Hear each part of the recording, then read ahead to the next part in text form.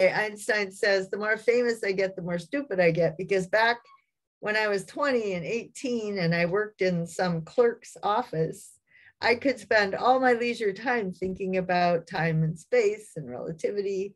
And I was just concentrating. And now everybody's praising me for how brilliant I am. And I hardly spend any time thinking, which happens a lot. But he's, very honest. And I think you would like those little essays if you ever have time. All right. So let's see. Colin, did you put something on the chat? Jordan put her 2 bits on the chat. Who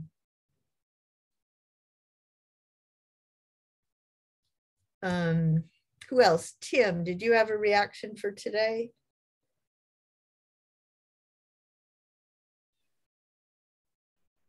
Can you hear me? Yeah. Okay. I didn't have a reaction, but like I was just so confused today. Like where was the pre-class video? I sent it late. Oh, that's why. I sent it, I think, this afternoon. And it was only 15 minutes, but you were supposed to read the material. So what is the topic about? I could talk about that if I know the topic. Well, why don't you listen to some other people, and then I'll lecture a little bit, and then you can respond. Okay. Is that okay? Okay. Okay, Alyssa, what have you got? For me, when I was reading about the 5 pillars of Islam, prayer, I forgot all the others, fasting, everything. It made me think of like the sacraments within like the Christian church. Yeah. And I thought again, like, oh, that's another correlation that a lot of people don't even realize we have, how similar our 2 religions can be. Well, and then to me, if you go back to Aristotle's virtues and you go back to the human condition, that explains it, okay?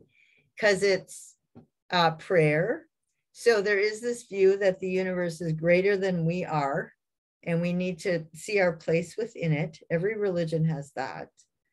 And then there's giving of alms, generosity. And Aristotle says that's a very important virtue, because we do all depend on each other, and we do have to put our money where our mouth is, because that develops trust between citizens and goodwill. People know that they have each other's backs, that they care about each other, and they're willing to put some money into it.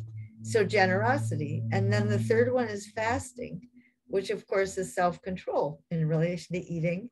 And then they don't drink, no alcohol. And so that's temperance, right? And then there's the pilgrimage to Mecca. And that's, again, it really internationalizes. It bonds people with other Muslims all over the world. And then, what's the 4th one? Anyway, yeah, they are. Does that make sense, Alyssa? That there's a reason why they're so similar. Yes, that makes sense. Okay, so why don't I start with, I'll talk about Indonesia. My experience there was so amazing, which is why I'm going to go back. Hopefully I'm going to try to, I'm going to try to work on some articles. I've written a number of articles. A friend of mine started a journal a few years ago.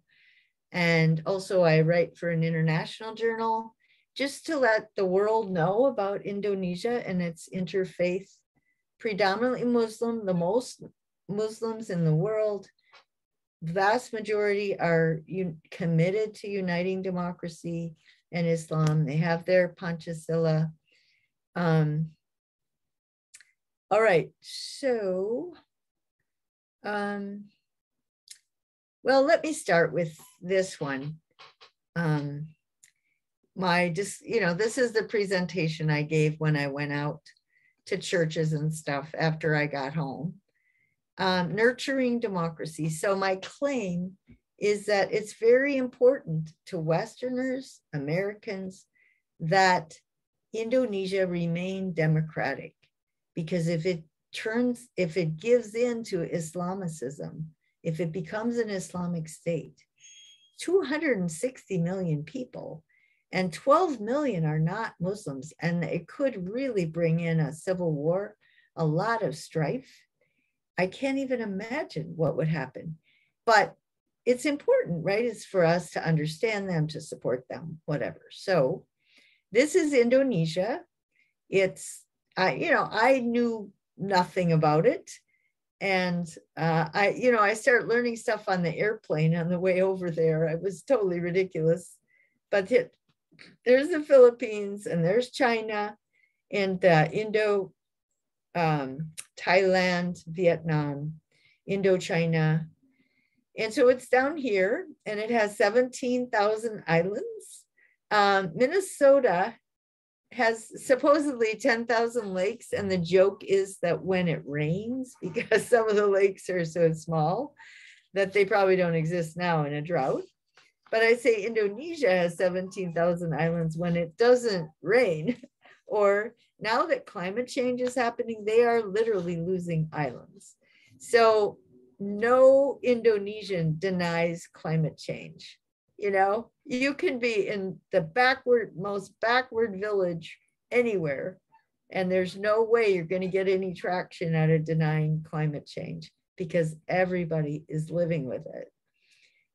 Okay, so I was assigned to a guy named Tajul, and Arifin. He was my mentor. He normally taught the class. So the class that I taught was Western thought, and I taught it at an Islamic State university. So in 1998, before that, every Indonesian child was tracked either in an Islamic track for their education or a secular track. Out of 260 million, 12 million are non-Muslims. Oh, and why are they? Okay, so Indonesia was always exploited for their natural resources. So there are a certain number of Confucians because the Chinese came to get their stuff. And there are a certain number of Buddhists and Hindus because they came from India to come get their stuff. And then there are the Muslims who came from the Mideast to get their stuff. And then there are the Protestants, the Dutch. This was called the Spice Islands. So the Dutch came and got their spices and other stuff. And then the Portuguese came and got slaves, right? They got human resources. So Indonesia has been exploited for resources, but now it has this sort of multi-faith culture as a result. All right, so the Indonesian government said to the Islamic universities, there were 5 of them, I think, that we will give you money, we will give you government money, but you must teach world religions, Western thought, feminism, and I think environmentalism. There were things you must have in your curriculum. And so the result is every college educated Indonesian, right, secular or Muslim, is educated in Western thought and world religions. Can you imagine that? Can you imagine if every single American who went to college had to take world religions and Chinese thought or something like that, right? There would be this huge, that would trickle down, and that was trying to get rid of religious bigotry and trying to get rid of being isolated and trying to make the whole population much more tolerant and much more humanistic. And then they could be Hindu humanists, Buddhist humanists, Muslim, it doesn't matter, but you'd focus on humanism. And that's why they liked it when I came there. They liked my work and they kept wanting me to come back. So, I really like coming there. and it's fun. But anyway, so Ranti, Tajul had a niece named Ranti, and her husband worked on an Exxon oil rig, so he was gone most of the time. So Tajul hired her, or asked her to come and live with me. He rented a house, and she took care of me, and she would translate, and she would get these modems for my computer. You know, there's lots of stuff you need, and whatever, juice for my phone. It wasn't all online or wireless at the time. And she also came with me to my lectures. And then she cleaned the house, she fed me, she cooked for me, and she let's see, she ironed, she did my laundry, and she ironed my underwear. And I told her, you don't have to iron my underwear. And then every night she gave me a foot massage.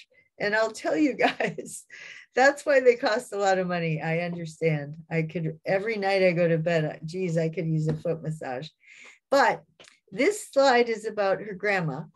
Her mom died in childbirth, and her stepmom didn't want her living in their house. So she was raised by her grandma. And this is an example of that, how to think about healthcare.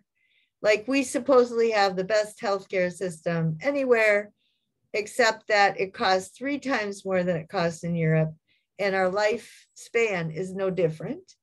And then in Indonesia, they have inferior healthcare, no question.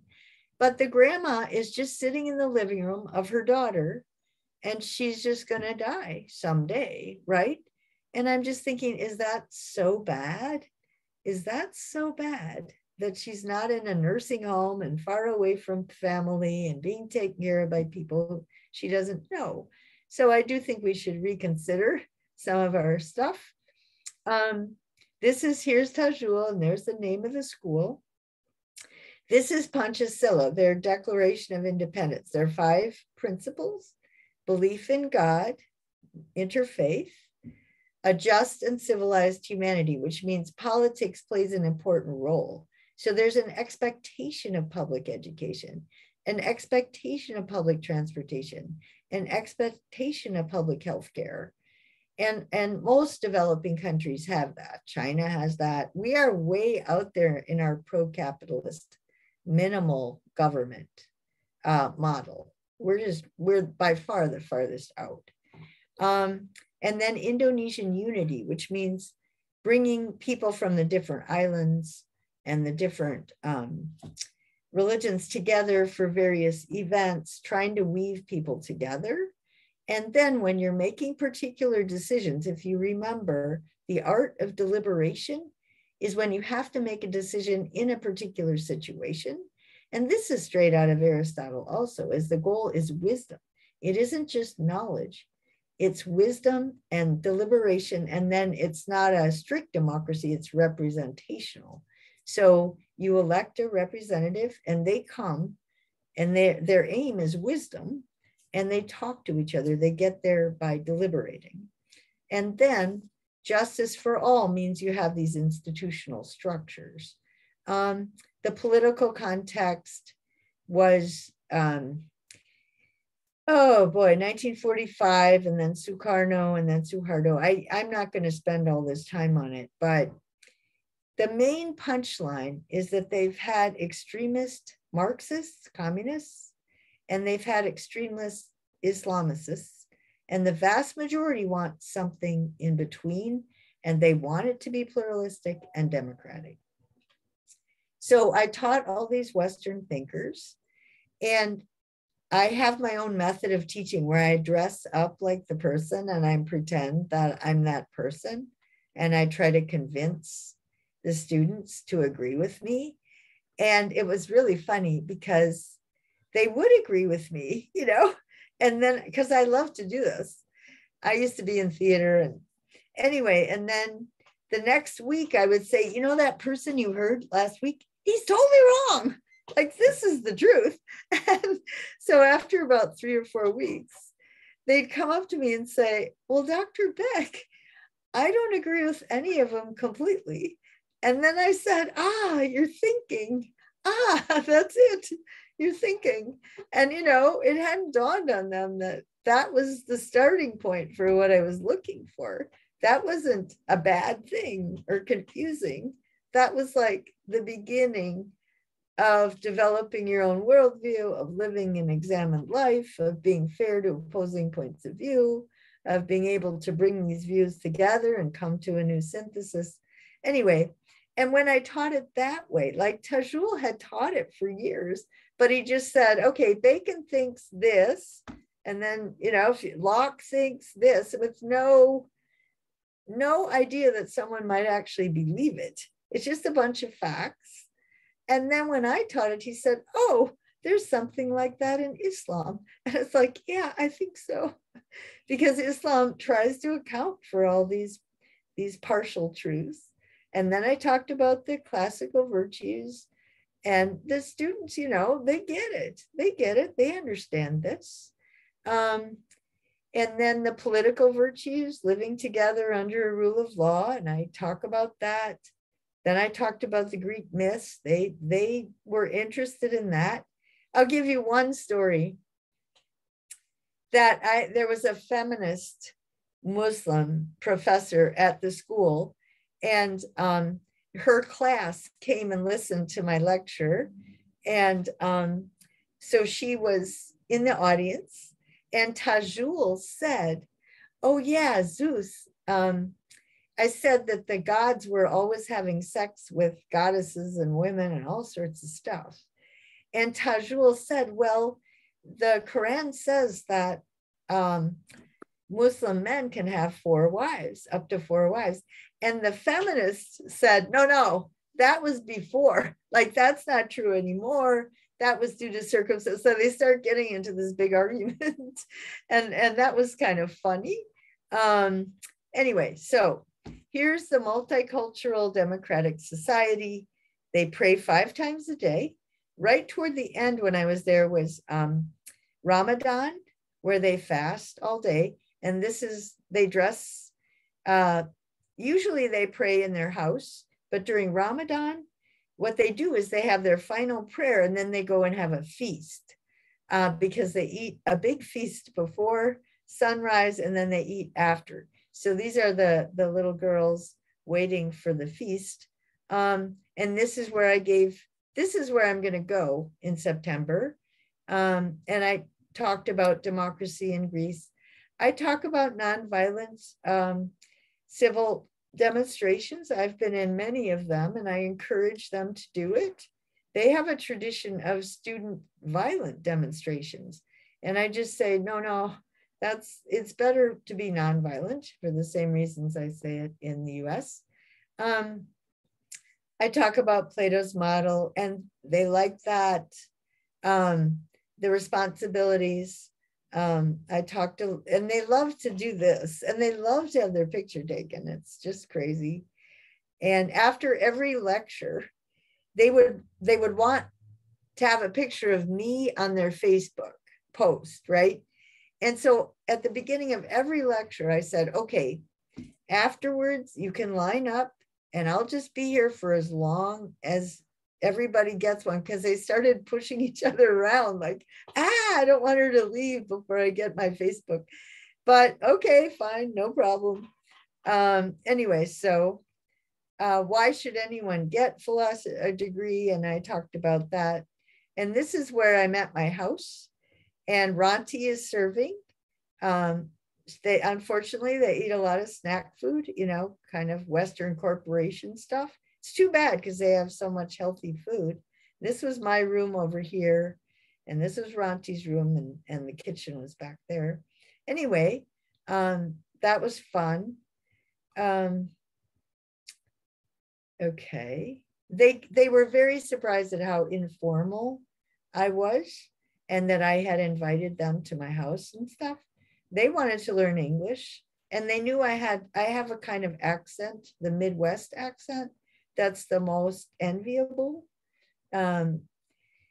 Okay, so they were trying to imitate the US. Oh, the great democracy, we have to be like that. And I said, no, you know, don't do that. Become the best Indonesia you can become. And this one was about intercultural stuff, about uniting reason and science and religion. That was really big in Indonesia. History of the West, education, educational system. And you should, it's, I have a different way of educating. All right, so let's see. There's equality, you can tell, male and female equality. And even the administrators, there were a lot of women administrators. This is where I went to a high school with kids from farms, poorer kids come to this school and they live there and they grow their own food and they grow honey and all sorts of goods to sell. And that's how they are self-sustaining economically. And it was a former Hindu town. And so they have this influence of Hinduism. The girls and the boys sit at opposite sides of the room. And they had this, celebration for me. I was like the huge famous visitor from the US. I don't know if anyone from the US had ever come to that town. So that was cool. Okay, this was the terrorism. So that paper that I wrote about applying Aristotle's theory to terrorism. All right. So here, this story is that here's me presenting. And I presented in the morning. And then in the afternoon, at lunchtime, we're eating lunch. And this van pulled up with these guys, a bunch of people in white. And my colleagues go, oh my God, they're here. And I was like, what is this? And then he gave this talk. And it was all about how Muhammad is the only one, he's the seal of the prophets. He's the only one worth following because he knows how to handle anger and he knows how to handle self-control. And I'm feeling, hey, buddy, if you'd come to my talk in the morning, you'd know why that ain't so. And then afterwards, he was speaking English and he asked for questions. I had like a list of 8 questions. I just hammered that guy. I went straight after him. And everybody in the audience, like these other Indonesians, are just going, oh, good for you. And it turns out that this is a very radical extremist group who really wants, a much more intolerant view of Islam.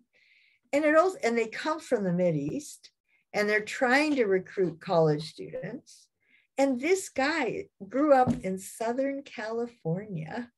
And here he is, an American, and he's on this mission to make the world Muslim because he knows how degenerate America is. But he's just destroying the culture of the Indonesians, right? He has no respect. I just really despise that guy. But I was so happy that I had enough status in that conference to be able to sit there and hammer him. That was great.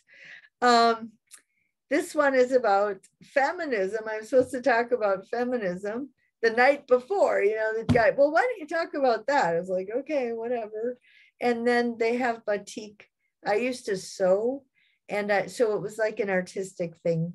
And I really like that people do not live by bread alone, that they use their furniture, their dishware, the daily things they have are crafted and they tell stories and they integrate culture and nature, and they don't, we are cultural beings. We aren't just people that sort of eat out of a trough or something, right? We need to link our physical needs with culture. And so batik was big, and they couldn't pay me money for coming, but they asked me, well, what can we get you? I said, well, you can get batik because I love it. And so there they are. They just piled me high with the stuff. And that was nice. Let's see. Oh, these are all the different places that I went. Then there was the stuff about corruption. Oh, here. Okay, so here's the funny part, is that we're driving down the street and I look at the sign and it says they're selling Martabak. And I was like, what? That's my name, Martha Beck, like Martabak. And it's sort of like you go to Paris, or you come from Paris to the US and somebody is selling omelette, it's like, huh? And somebody's name is omelette, and you go to France and gee, they're selling me. But anyway, that's the way it was. So there was McDonald's Martabak, there was sweet Martabak, there was meat Martabak, whatever. And this one was trying to sit cross-legged, which I was completely unable to do. This one was, I got a Hindu sword, an authentic Hindu sword. I have it in my living room. And my grandchildren, when I showed them my Hindu sword, they were pretty impressed. Then the food they eat with their fingers. And boy, that took some practice. The first time I did it, oh my God, my lap was all full of junk. And when I stood up, oh God, that was bad. But anyway, so there they are. They take a little bit of rice and a little bit of meat and a little bit of the spice and some vegetable. And then they put it, and it's much more natural than eating with silverware. Again, eating is a physical thing. So that was fun. And they also are the Spice Islands. So everything they eat is really hot. And I don't like hot. So that was tough. This is going fishing. And they use, and bamboo is kind of like duct tape for them. They use bamboo. They can build a 3-story house with bamboo. They can build a bridge with bamboo. They can fix a bridge with bamboo. And they have bamboo shoots. They can put it in soup. They have coconut milk and bamboo soup. That was one of my favorite soups. And then, when you live in a neighborhood, I think we're all fundamentally alike.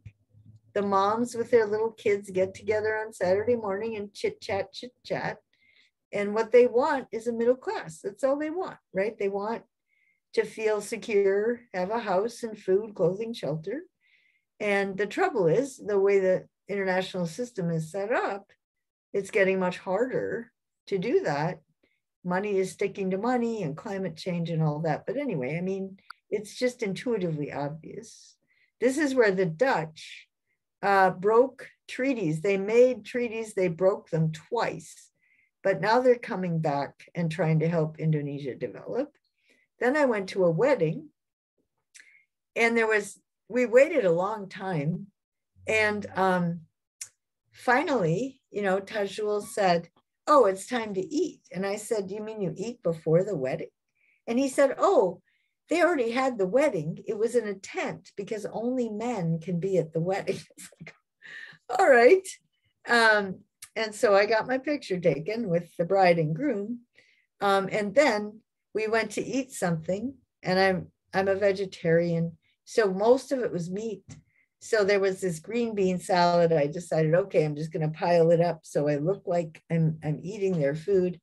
And I took a bite of it, and it was hot peppers. So Ronti noticed what I did, and she gave me a banana, she gave me a tangerine, she went and got some water for me, but that was pretty funny. These are puppets, and in plays, they have little puppet plays. And that's the guy that says what other people won't say, like the fool in Shakespeare or Socrates. This is the batik, and this is the international. They have a Hindu temple, and then a Muslim mosque was built in it, but they have this incredible interfaith culture, and it's a matter of helping it to survive and set a model for other societies to say that if you want a democracy, you have to have religious toleration. And that's becoming even a bigger issue now, right? Politicians are using religion as a weapon. And so these are the threats to maintaining democracy: a takeover by the military, a takeover by the rich, that the majority are distracted and apathetic, and they don't know how to vote. They're uninformed. and then there's this decline, and then this really powerful, power-hungry person or group from the left or from the right, but in a country near communist revolutions, the left wing is communist, and they will take over. So the punchline is that we should hope that Indonesia manages to preserve its democracy, and it is under threat more than when I was there. Does anybody have a reaction to that? Anybody want to make a comment?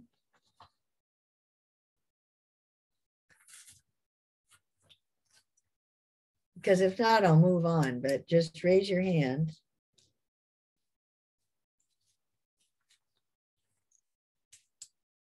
Okay. All right, so let's see. Where are we?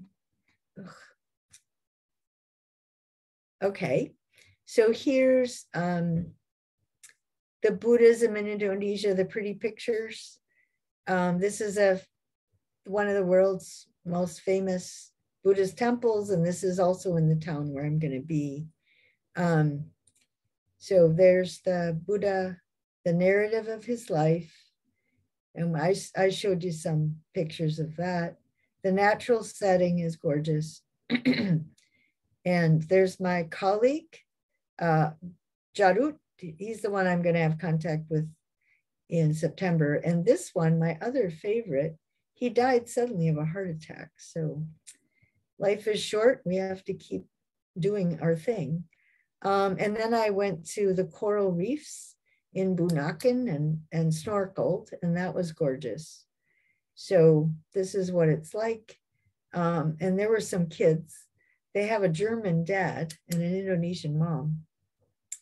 And that was dinner. And then this kid has a crab. So that was fun to see that.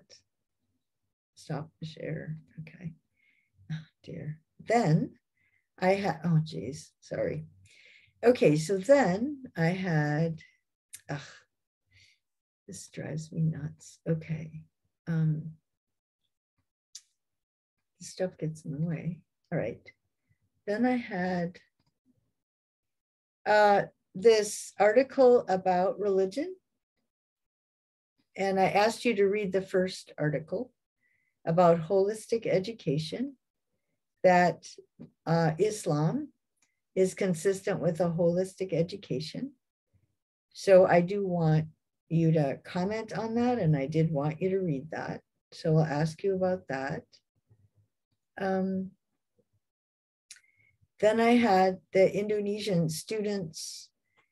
What I commented on in the pre-class video was that they're applying to study public policy in the US. And the US has more public policy programs than anywhere. And yet Americans themselves have no interest in public policy. And they are terrible at figuring out about deliberation, learning about good governance, is participatory, collaborative, networking. So all these Indonesian kids are coming here to learn this stuff. And Americans are the opposite. They're ideological and they're polarized. And so, we're going to lose our democracy while they're gaining in terms of having leaders that are democratic and that are rewarded for being deliberative. And we're losing, right? People keep voting for polarizing politicians. Anyway, so his goal is to clean up the corruption. And so that was fun. And I did want you to just scroll through it to give you a sense of what's going on in the world. So that's that one. Then this one I told you I would ask you about. It's 4 different editorials about the tsunami. And the one is, where was God? Oh, we shouldn't question God. God has a plan. And the second one was, well, we could have prevented this. If Americans had paid 25 cents more, we could have this whole global tools, technology to measure earthquakes and get people out of the way before that tsunami hits. And then this one was, we actually did prepare and we prevented waterborne diseases because the World Health Organization, like we planned ahead and we used our science and our knowledge to solve a possible problem. And this one was that we are stingy. You know, it confirms that we're stingy. Americans give 15 cents per person in official development assistance to poor countries. Really? Actually, my daughter and son-in-law work at the Department of Labor under International Economic Development Projects. So this is some of the 15 cents there.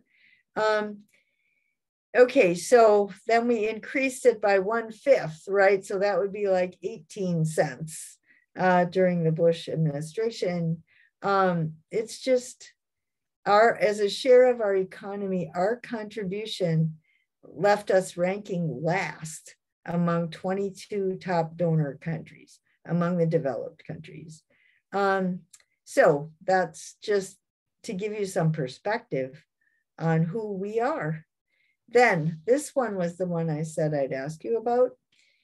Okay, it gives you 12 different ways of trying to make sense of the tsunami. And I want you to tell me, I'll read them, and you tell me which one you like, or which combination you like, or if you have another alternative. What do you think people should be thinking? Well, it's God's way of controlling overpopulation, or people died innocently, so they'll go to heaven. If they're Christians and they don't have other sins, so we should rejoice for their eternal happiness. Or people died innocently. If they haven't been exposed to Christianity and they haven't rejected it, then they'll go to heaven, and that's great.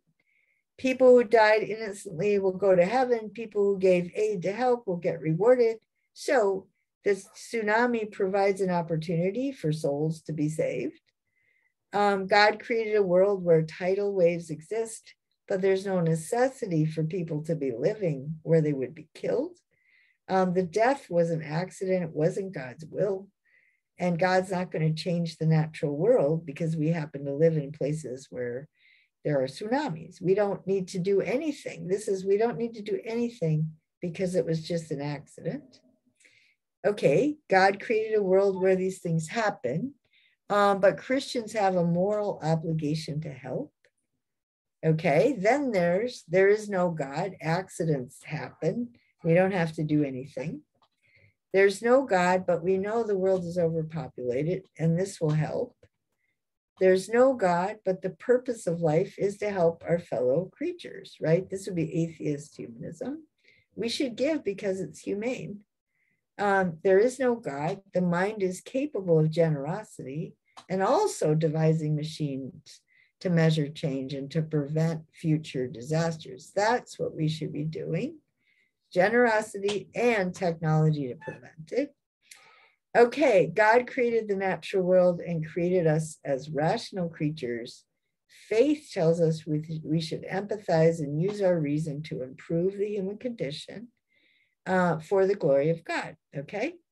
Then whichever view you take, if you identify with being Christian, you'll have other self-identified Christians who disagree with you, and you'll have other self-identified atheist humanists who agree with you, right?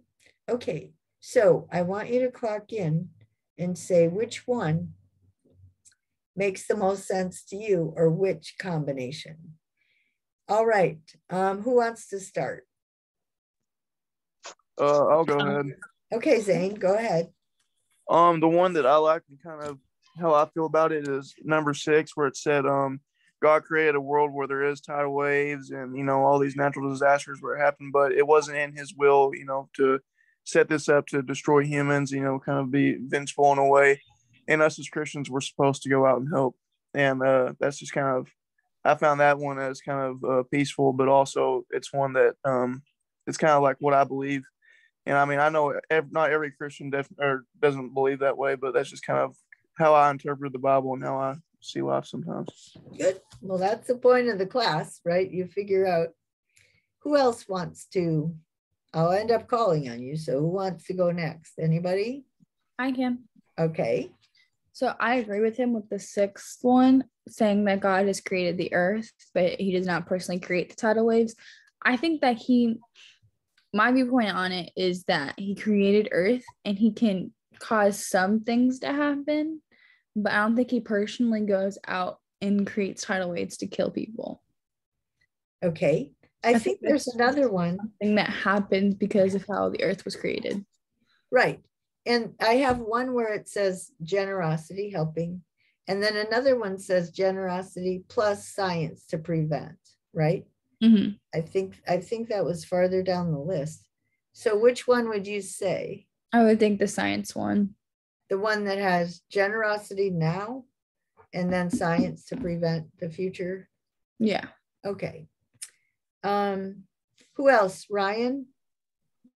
I'm reading through it and I feel like for me, it's a combination of both, but not fully the whole thing. Like, for example, like, I think it was 4. Oh, wait. Kind of number 3, kind of people died, but really not innocently because everybody sins. If there's no other sins, I believe we all sin, but as long as you repent, then God will be able to forgive you if it's genuine. And people who didn't outright reject Christianity or reject God, that I feel like is a different category. Like if you just didn't know about God, then you can't really be damned to hell because you didn't make that choice of whether you're rejecting God or not. Okay. And I believe that children will go to heaven. And then we should rejoice, not really that they died, but that they're in a better place, or at least, that's the best thing we can do as humans, right? Because we can't keep mourning something that we have no control over. At one point, we have to just accept what is and just try and think of a positive within the negative. So I think it's kind of like that. Okay. Tim.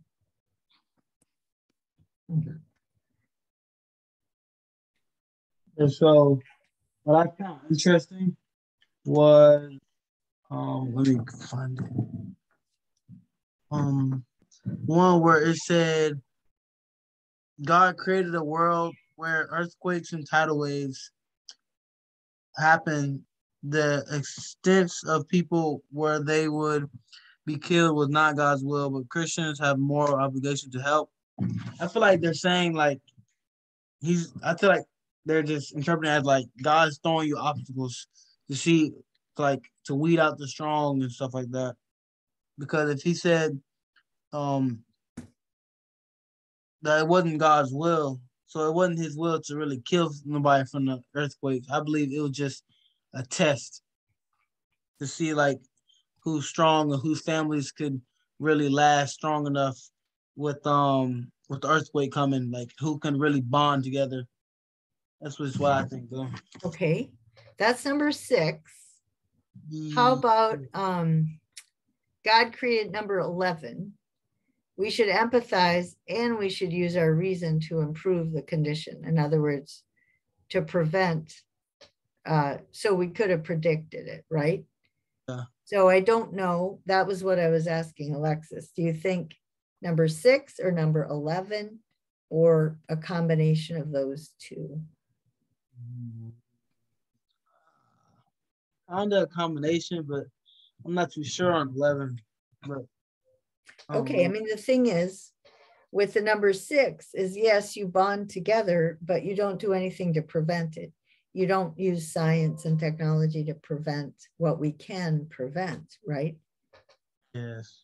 So that would be that God gave us a natural world that's predictable and the ability to use our reason to prevent these disasters. So do you think that that would be part of your worldview, or do you just think it happens? Okay, so Ryan would say 11. Okay. I mean, you can think about it, Tim.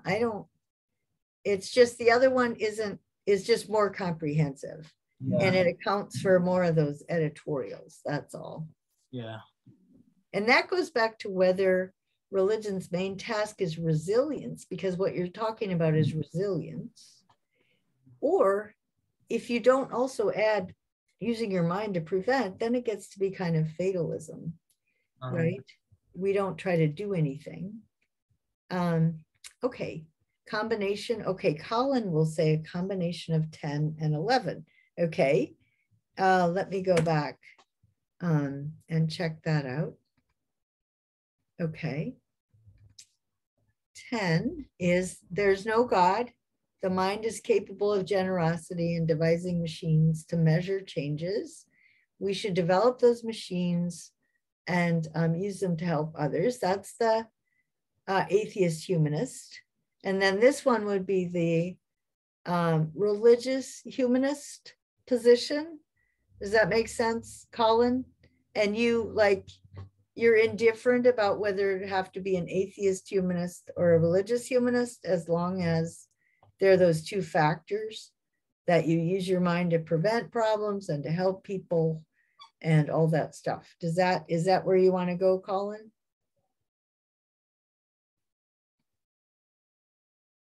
Do you have a chat? Did you say something in the chat? Okay, I don't know. Did you hear me? Oh, well, let's just assume that's what Colin meant. Okay, there could be a God, but we have the ability to combat the incidents. Yeah, okay, good. That's kind of like Mr. Newland. He decides, well, this view of human flourishing, the biology of the spirit, you can add God or you don't need God, but it's the same main point, is that we're designed to enjoy life and to live and to flourish. Okay, so who hasn't spoken? Alyssa, what about you? I think that was number 6 that I liked, the one with how Christians have to respond. Man, I just completely blanked on it. But the first one that Zane said, Right.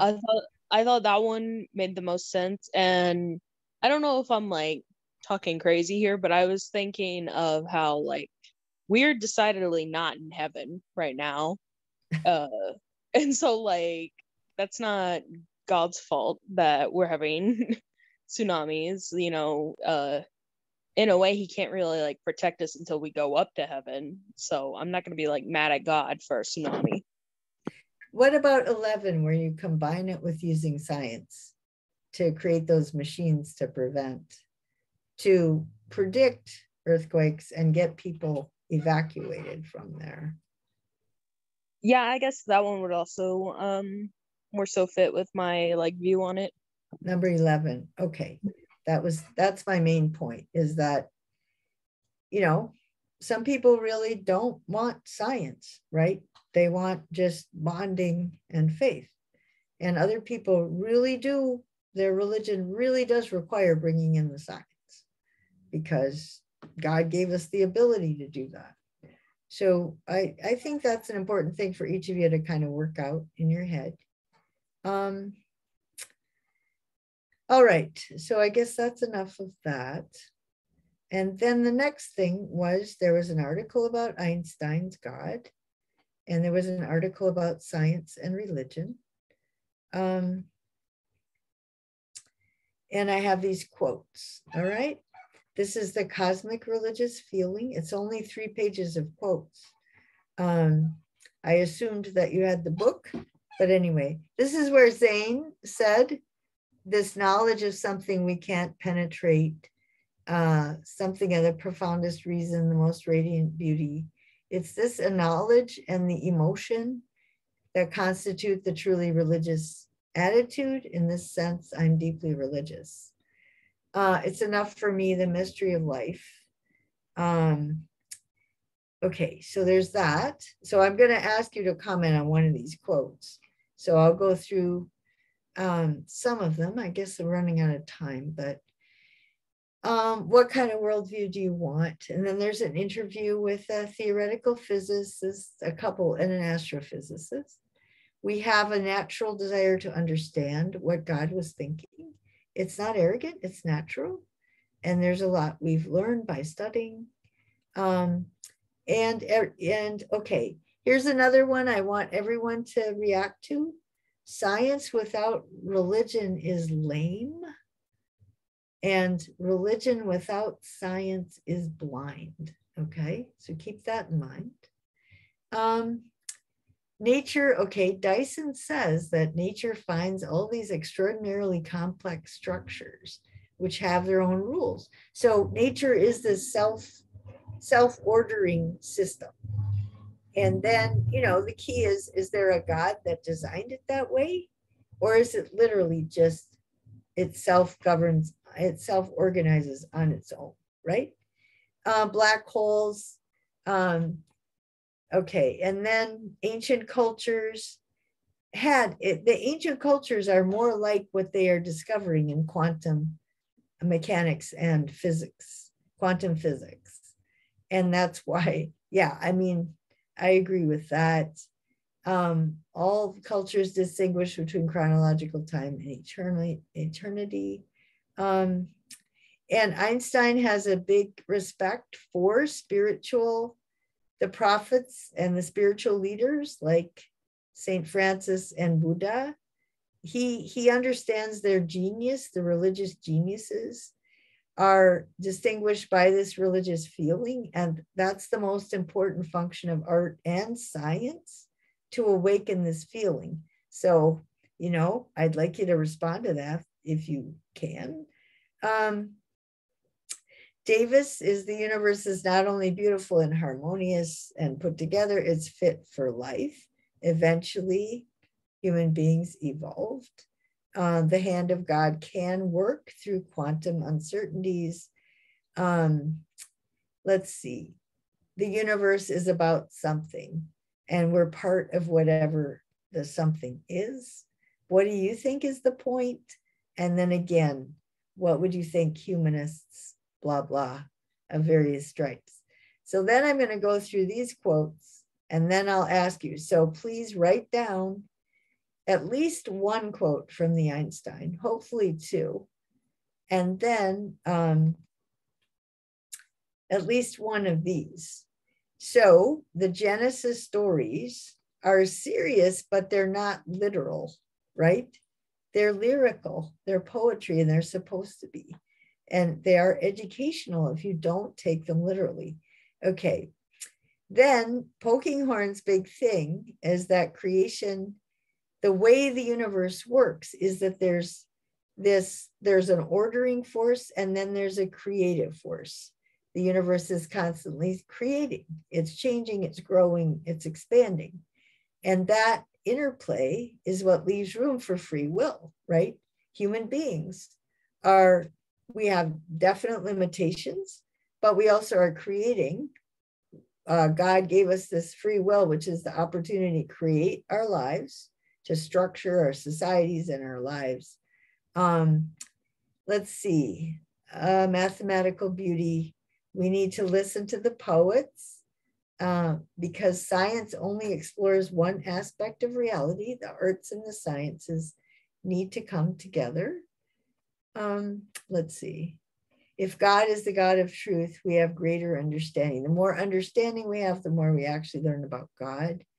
Prayer is not magic. You can think about what you think prayer is. Humans have agency. Prayer is cooperating with God to bring about the best for the future. Our illness is affected by our personality and our attitude toward our place in the universe. Let's see. What I want to get to is he actually talks about tsunamis. The problem of evil, okay? The world unfolds as the result of genetic mutation, but this also opens the possibilities for cancer, for cells to mutate and become malignant. So God created us the vision, the capacity for seeing is part of the flourishing of the universe. But some people are born blind, right? Well, that isn't because that's a privation. It's just a failure to achieve the natural goal. So that's not a deliberate, evil that God is going to interfere with the natural order just to punish a person. No, this one, tectonic plates are necessary for a planet that's going to have life, right? Because you have to have creativity, and the plates change things so that more species can grow, and so that change is necessary for developing even more cornucopia of lives, and the biosphere gets more complicated and better. Okay, the elements clash and they behave according with their nature. They're allowed to be what they are. When people, okay, so it's not evil, right? They're just being natural, and human beings happen to live where the tsunami hit, right? It's not anything personal about people. They just happen to live there. Now, the other issue is that in California, everybody knows there's going to be this huge earthquake. I remember being in a museum in San Diego, and it has this little Richter scale, and it said within the next 60 years, there will be an earthquake that is a 9 point on the Richter scale, and millions of people will suffer and die. And I was like, why are you living here? But, when it happens, oh, where's God? God's will. How come God? Oh, that really annoys me. If you choose to live there, you choose to live with the knowledge that you might get killed by an earthquake, but don't blame God. Like, God set it all up for you to know this, and you arrogantly live there anyway. That's testing God, right? That's like standing on the pinnacle and jumping down. And, if God really cares or is all powerful, he won't let me get hurt, or he won't have the earthquake or whatever. I find that very annoying. A God of love and a God that works through natural processes fit together. Okay, so everybody needs to clock in on something. All right, what you got? Ryan, you got something? Can you come back to me really quick? I want to look at all the quotes first. Okay. What? Go ahead, Tim. Oh, I can get it over with. I got one. Good. For the Einstein, said one of them where he said, even though we're not the center of the universe, we have emerged and we can truly feel part of nature in cosmic sense. I feel like obviously we only know about our planet most likely, and not really the other ones and everything about space. But we do know as our civilization has emerged so well, especially with the technology we have now, we've only become even smarter from the days from back then. So I mean, I feel like that kind of helps a lot when it comes to like advancement of society. And then the other quote you wanted us to talk about, I saw like one of the first ones that kind of struck me was where it said God created a world with independence, a world about to make itself. Creation is an ongoing act. I feel like that's true because like obviously we all and like, usually will be like independent and stuff like that, but once you like start merging out and try to find new things and what works and what doesn't, and that's how societies are made, especially back then where they didn't really have a lot of stuff. They had to go out on an ongoing quest to find stuff to help their civilization better off when they get back. Innovation, right? Yep. And then so you do think that when we study and understand the universe, we're studying God. Is that right? Or honoring God? Yeah. Okay. and we're doing what God would want us to do. Like, yeah, I gave you reason. I gave you something to know. Like, huh? You're not going to use it? What? Okay, Alyssa, what have you got? With the first quote, the like science without religion is lame and stuff. But that one makes a lot of sense, because I mean, we've seen before where people rely purely on one or the other. And when like people become too focused on science, they tend to forget like the actual human aspect of everything. And then when people become too focused on religion, they get lost and it's naive, and um they tend to forget about like reality in general. And I cannot remember the other quote that I was gonna talk about right now. I'll come back to you. Okay. Lexi? I'm here. Sorry, my mind's everywhere. I also wanted to comment on the without science, religion is lame, and without Science without religion is lame. And religion without science is blind. So I have spent my entire life trying to come to terms with that science has been physically proven, but religion is something I have faith in. And then more in my recent years, I've come to terms with the fact that it's not something I can help that I believe in science, because I see the proof, and struggle to believe in religion because I don't see the proof. It's not my fault. And I've come to terms with I can combine the both, because God can't do everything. He doesn't. As a little child, I used to think that God would like make the bees go each path to each specific flower because he wanted them to go to that flower. But now I know that it's because the bee had sent the pollen from the flower. He wanted to go to that flower. God, I also spent a lot of time searching, and I know God has limits to himself and what he prioritizes. And it took a lot of self-learning, but that was one that like stuck out to me the most. And I completely agree with without religion, science is lame, because it lacks that like belief factor. That belief, it's all facts, it's all proof. But without science, religion is unbelievable, because there's no like timelines, there's no like evidence to it. So I think they do coexist perfectly.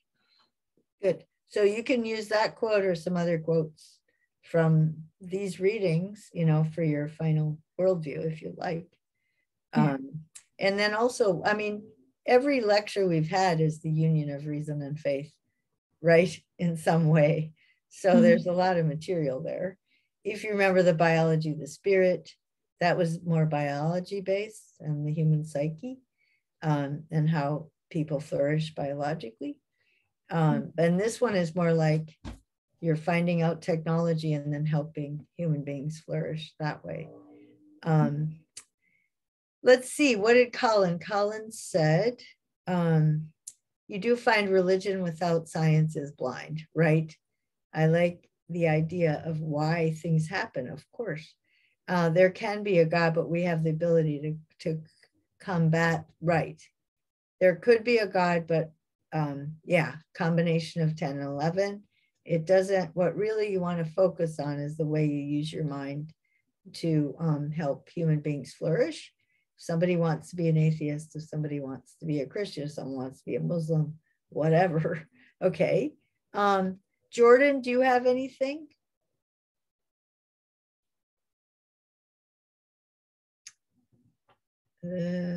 Okay. Let's see. Has everybody spoken? I have not. Oh, okay, Zane, go ahead.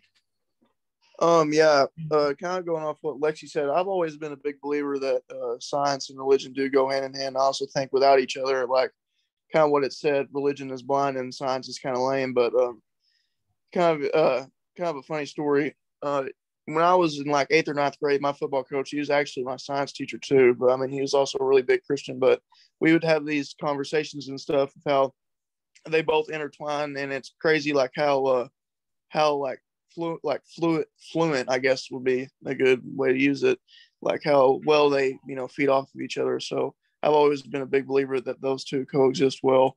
And then also the other quote what I liked was it talked about how like God created a universe that's ongoing and changing all the time, and that leaves room for free will for both, you know, the people of the earth and also the divine. And I like that quote pretty good. Okay. All right. So this class has given you a whole lot of, right? You could do Newland, you could do the stress one or the depression one or the revenge one, you know, you can do, there's a lot of different readings that sort of fit together with that. So that's why I like students to, I like all the papers are different, as different as possible. Okay, Ryan, back to you. I would say, I mean, I like both, but like we kind of use it multiple times. A religion one, I guess. So the second one would be God works through nature as much as anything else. If God is the God of truth, and the more truth we have, the greater understanding we have, and the more we are actually learning about God. So I think that's really interesting because that supports my worldview of the idea that like knowledge is power, and that it's important to have knowledge and to keep seeking it, because it ultimately helps you learn about yourself and grows your faith when you get more knowledge and more, I guess, challenging thoughts that maybe even opposes your original beliefs. And that only helps to grow your beliefs or even change it, but for the better, because you get to know yourself more. So and you won't be a bigot, and you won't let anybody use religion as a weapon, right? That's another sign that God would want us to use our reason, because if you don't, people in the name of God are torturing people and brutalizing it. That should be pretty obvious. That wasn't, that's not the plan. Does that make sense? Okay, so, all right, we have one more thing here. And next time you come with your outlines and your ideas, and the more articulate you are, the more the other students should be able to help you. So I am truly going to ask each of you to present, and then every one of you has to make a comment to everyone, right? About, would you, this reminds me of this article. Would you want to add that article, or just clarify something? So I really want it to be an extended dialogue. We have few enough students, so everybody can get engaged with everyone. This one is about how religion and politics, if you combine them, it's corrupt. All right. Didn't have a problem yesterday. Let's see. Okay. So these were articles that I put together. Oh gosh, it's not. These were newspaper articles because there have been times, here we go. There was a time after 9/11, this was big in the newspaper. It you know, it's still big news, but we just don't pay that as much attention to it anymore. Any religion can be corrupted by politics and economics. International trade has not led to universal prosperity, so now people are anxious.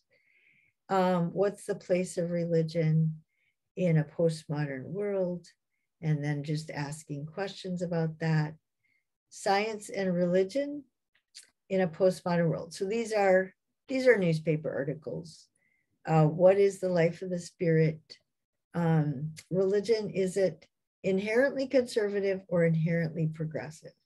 And I've said that every one of those iconic leaders rejected the status quo. They were progressive, they were critical, and they weren't conservative in the sense of embracing the tradition. They were not.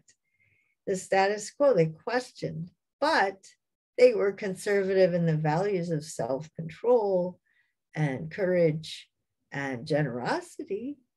But that doesn't mean progressives are not self-controlled, right?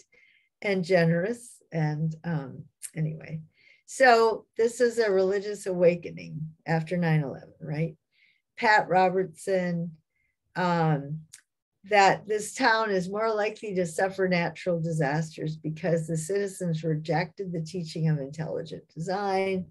these are claims he's made as a preacher with some kind of hotline to God, right? He wants the assassination of Chavez. He says that stuff about feminism.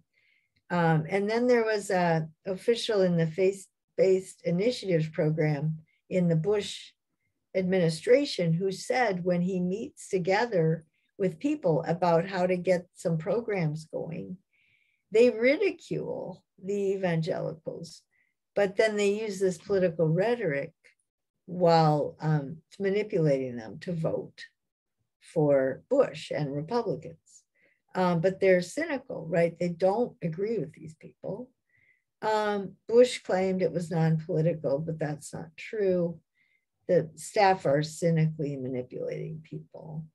Then Matthew Dowd was a political operative. Actually, he gets interviewed on these shows that I watch.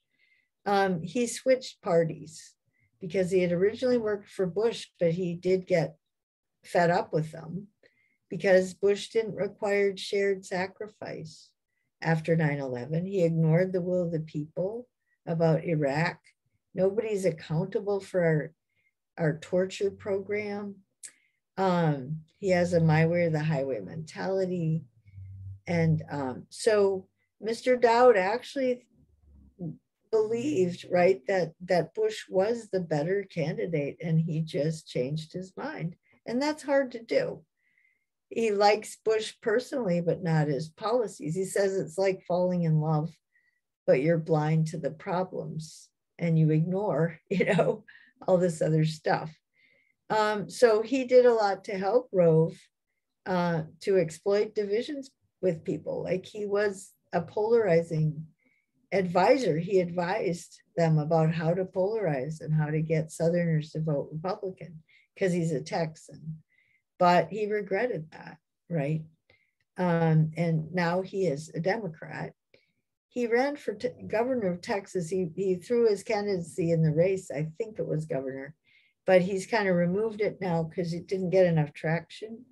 But I can't remember exactly what that trajectory was. This one is by a scholar. A nation of Christians is not a Christian nation, right? Our founders did not want an established religion, as I've said before. But this is just this is an outline of the founders and the way they thought. And then the Black Lives Matter movement. King was not a Republican or a Democrat, right? He's very conservative in getting the founders back to their first principles. And then Russia is returning to religion and using religion to justify authoritarianism. China is going back to Buddhism and Confucianism, but is hiding right behind that is authoritarianism, which has gotten a lot worse since these articles. Yeah, and then the Pakistan test is about, again, extremists and how to deal with extremists. And the president of Pakistan is pandering to extremists. Tibet, India, there's this big bombing in Mumbai. And so extremists are polarizing India. Now India has Modi, a very polarizing candidate. And what he does is he appeals to the Hindus, who are the vast majority, and he trashes the Muslims, right? And this is partly why, right, the bombing. And so there's a lot of religious animosity and religious war going on in India also. So you are stepping into history at this certain point where all of these are really big problems. Climate change, big problem. Religion as tied to reason or not tied to reason. Religion being used as a political weapon. All this stuff is going to affect your life. It already affects your life a lot because it affects our tax structure, who gets taxed. It affects where money goes, funding. more police, more military, less education, less healthcare, or more deficits for you to inherit. So you are profoundly affected by it. You just probably don't. I mean, it's normal, right? You don't know anything else. So I do think you ought to kind of be aware and then think about where the direction you want to take the country.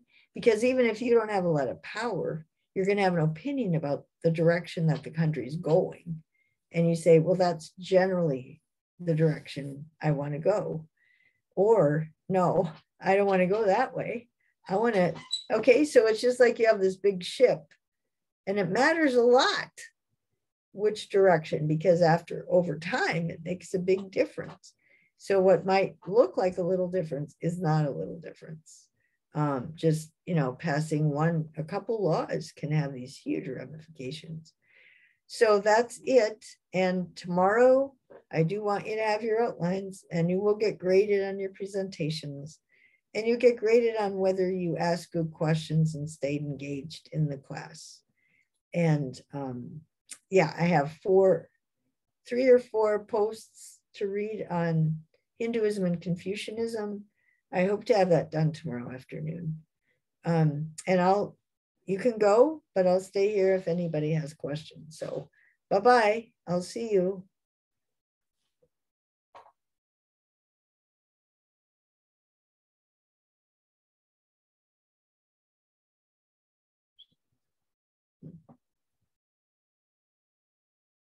Okay, Jordan, do you have a question, or Lexi? No. Oh, I got to stop the recording.